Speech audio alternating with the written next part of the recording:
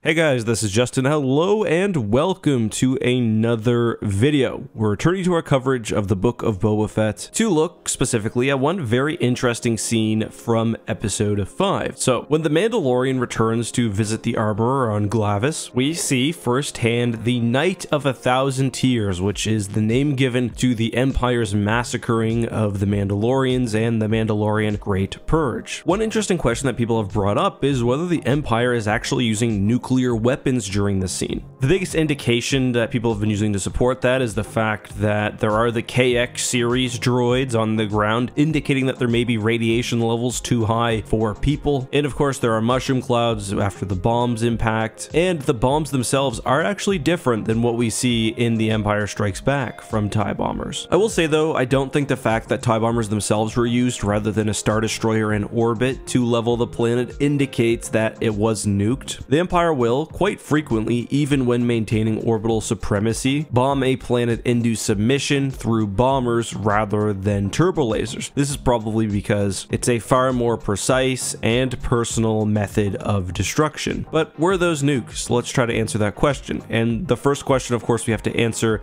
associated with that is, are there nukes in Star Wars? The answer is yes, nukes have appeared periodically in Star Wars, but they are not a very common weapon of destruction. This is probably due to the insane energy generation capability of traditional Star Wars weapons. As far as I'm aware, we don't know of any faction from the Clone Wars or beyond which commonly employed nukes as a part of their arsenal. During the Old Republic, the Mandalorians in Star Wars Legends used nukes as warheads, but by the Galactic Civil War, nuclear weapons were typically used as bombs, smuggled into locations, employed by terrorists, etc., rather than traditional tools of war. There are some exceptions to that, but I do think that's a general description of how nukes have been handled in Star Wars. That being said, the Book of Boba Fett could of course change that if that's what it was attempting to do. Let's return to the scene though. As I said, the munitions here do look different. Proton bombs, as they're presented in The Empire Strike Back, glow before they impact on the surface, whereas these do not. Of course, that doesn't indicate that these are nukes, and we have actually seen in Star Wars canon that traditional real-world looking bombs are sometimes used, and a good example of that would be the Resistance's attack on the Mandator Dreadnought. But let's talk about the explosions themselves, and I think the first thing to mention there is mushroom clouds. People associate mushroom clouds with nuclear weapons, but they're not actually related except for the fact that a large explosion can cause a mushroom cloud. Interestingly, the explosions here also aren't super large, definitely in the kiloton range in my opinion, which would mean the Empire would for some reason be using lots of small nuclear weapons, often referred to as battlefield or tactical nukes,